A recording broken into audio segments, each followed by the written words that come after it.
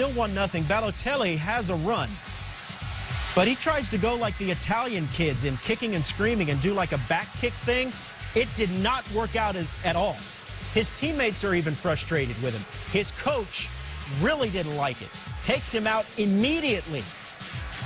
ESPN soccer analyst Taylor Twellman, your thoughts under the showboating, please. Never in my eyes of watching this game for over 20 years have I seen what Mario Balotelli just did. He's knocked in behind the back four of the LA Galaxy, breakaway, no offside flag, and then makes a mockery of the game. He disrespects not only the fans, the game of soccer, but his teammates, and then has the audacity to walk over to the bench and give his coach, Roberto Mancini, crap. It doesn't happen.